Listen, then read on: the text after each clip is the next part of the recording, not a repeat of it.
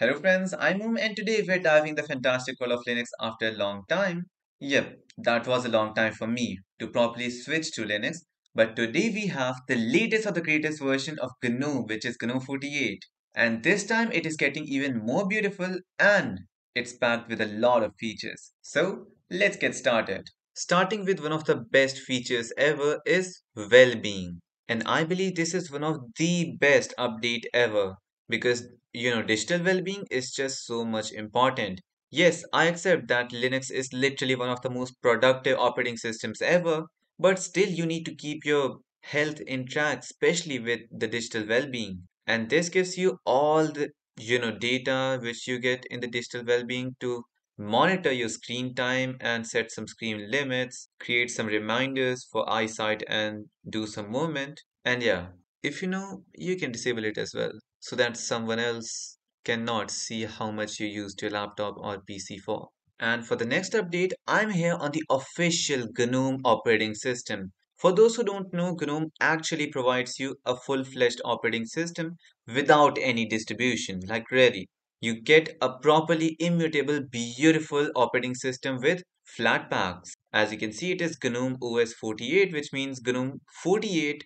And the next update is a new audio player, which is literally just feels so much alike with the whole design of the system. But in order to use this, let me just use, well, looks like I have to download a music in order to use it. So if it is copyright free, then you will listen it, or if it is not, then you will not. So let's open it. And there it is.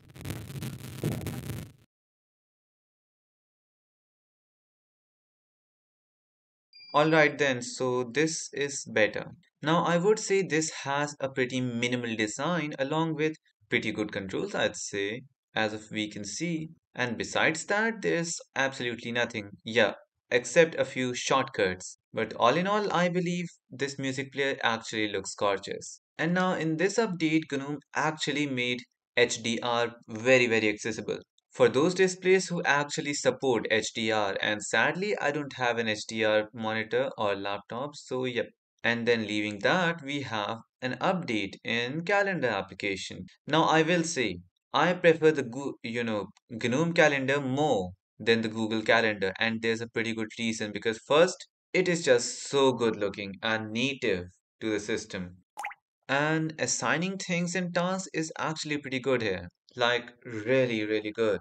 And now we have an option that, let's say, we are setting a time slot here, then we'll have the option to choose the time zone as well. Well, these minor improvements are pretty good if we see from far away, as just a couple of months ago, this wasn't here. And leaving that, we have better library and literally very big access of Flatpak applications, like really. Now, these all applications are Flatpaks because, as I said, there's no distribution here. This is just a desktop like an operating system, and that thing actually works gorgeously. Because, first, the RAM consumption is just so less. Second, all the applications are here.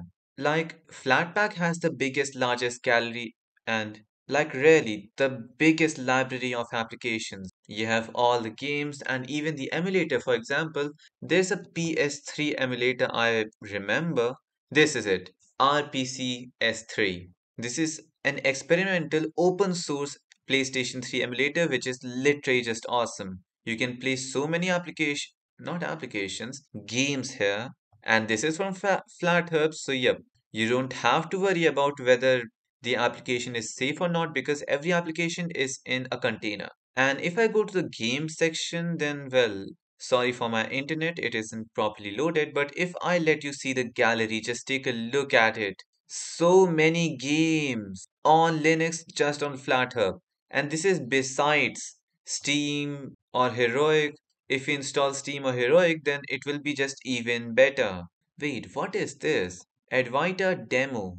It's a collection of examples that demonstrate libadwaita features. For example, well, yeah, about that, if you don't know, GNOME uses libadwaita theme and design language throughout the system. And now do you want to know what next is? What's new? Well, for it's obvious, the wallpaper. As you can see, there are pretty good wallpapers at last on GNOME. Last time I created a video about GNOME's updates and features, and I made a remark that literally the wallpapers were not good looking, but now take a look. Just take a look at this wallpaper. It looks gorgeous, doesn't it? Now, if you go back and choose another wallpaper, for example, the dark mode of it, then now take a look. This is even better.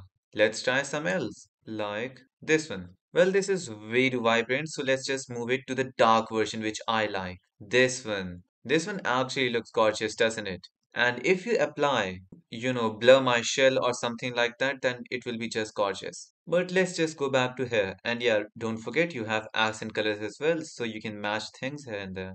And in order to show you the next update, I'm gonna need to download a software from softwares, and that is Tweaks. Now you might be wondering, like, why Tweaks? Hey, wait a second. Well, this Tweaks is actually for Cosmic Desktop environment. Then where is the GNOME Tweaks? There's Pantheon Tweaks for Elementary OS. Well, maybe it is this one, Refine. Alright, so actually, GNOME Tweaks is a native distribution application, so we're gonna use Refine here by Hari Rana, the evil skeleton. And if you don't know the religion or the ethnicity of Ranas, then most probably Hari Rana is from Nepal. And now here we are, so as we are looking at it, there's the news that the fonts of GNOME 48, which are right now Cantarell, are going to be changed into Adwaita fonts, like the very own font of the whole desktop and not some other outsourced. All right, we can actually change the header bars as well. For example, we can drag and drop these here and there. For example, it's now there. I can just change it to there. That's good. Now, if I want to use something else, I'm gonna use it there, or I can just keep it back. This is actually nice. And then we have variable refresh rate options as well, fraction scaling and other stuff. Now I'm gonna use this one, center the new windows. That's just must have if you are a GNOME or any desktop user. So whenever I open an application, it will be at the center of the desktop, which looks pretty classy. And now for the next update, I'm gonna have to maybe install another application. No, it's already installed.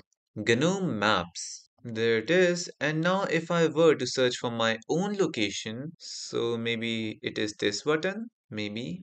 Well, let me just show you where I am from. So I'm from India for business, and most of you guys already know I am from UP, this place. And now let's just zoom a little more. And now if we zoom a little more, you can see I'm from this area. And before someone actually makes a comment and reveals where I'm from, let me just show you here.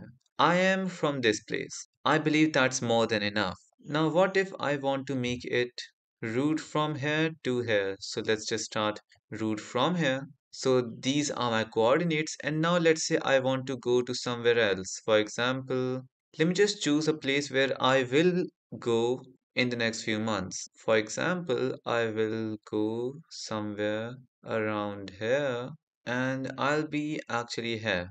And if you don't know, Greater Noida is actually one of the best cities which are actually excelling in infrastructure. As you can see the structure of the map, you can actually guess that this whole city was a planned out structure. Maybe one of the most advanced cities in India. So there I am and I'd like to go to there. Let me just right click and click route to here. Now this is the map. Actually, this is what I wanted to show you. GNOME Maps is actually now a fully featured maps application. Just like Google Maps, let's say if you want to, see a place and then you'd like to, see the photos of a few stuff, then just click on that place and it will load it for you. Just for example, I clicked it here. Now it is showing me a picture. And yeah, a description from Wikipedia. Greater Noida is a planned city located in Gautam Budh Nagar district of Indian state of UP, established in 1991 under the UP Industrial Area of Development Pact. Okay then. So yep, this is what I wanted to show you, that GNOME Maps is actually now a fully self-sustained but better maps application. And now with that being said, I hope you enjoyed the video, and if you do, then subscribe for more awesome, and now I will say, regular Linux content which is uploaded consistently on the channel, because I'm back guys. and I'll meet you next video. Till then, I'm signing out.